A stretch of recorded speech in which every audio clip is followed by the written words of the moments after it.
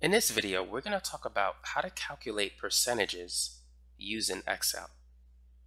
So what I have here is a personal budget of monthly expenses. So for someone living in an apartment, I have first rents going at $1,200.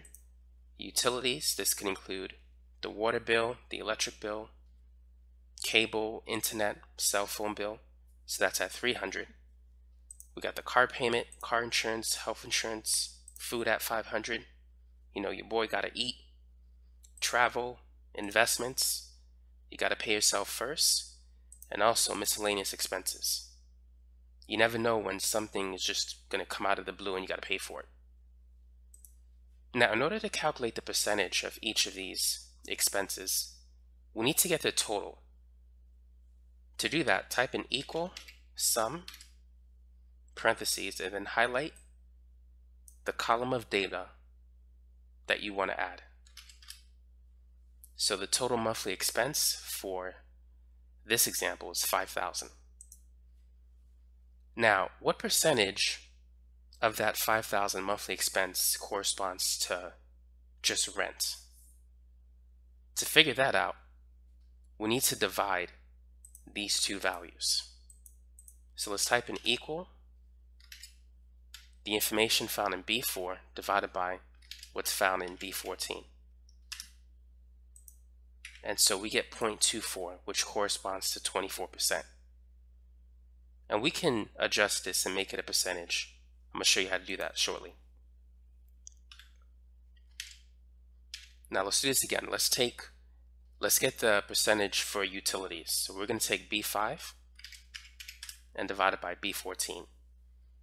So about 6% of the budget of this $5,000 monthly budget goes to utilities. Now let's see what percentage of this budget goes towards paying the car note. So I'm going to type in equal B6 divided by B14. So about 5% of this $5,000 monthly budget goes towards the car payment. If we type in equal B7 over B14, we get 6% towards car insurance, 4% towards health insurance,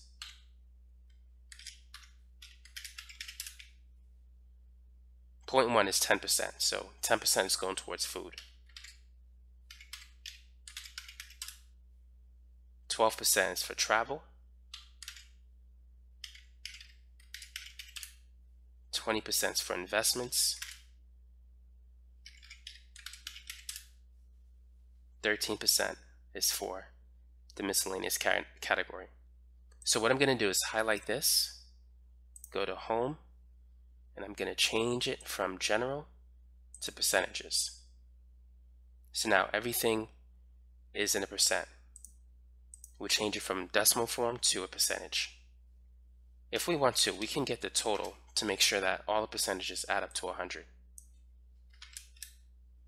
which it does. So that's how you can do some percentage calculations using Excel.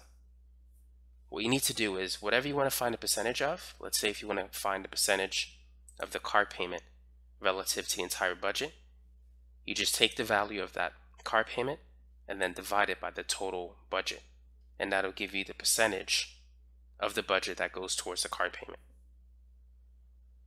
So anytime you wish to calculate the percentage of something, you need to use division. You need to take the value of that something you want to find a percentage of, divide it by the total, and then multiply by 100%.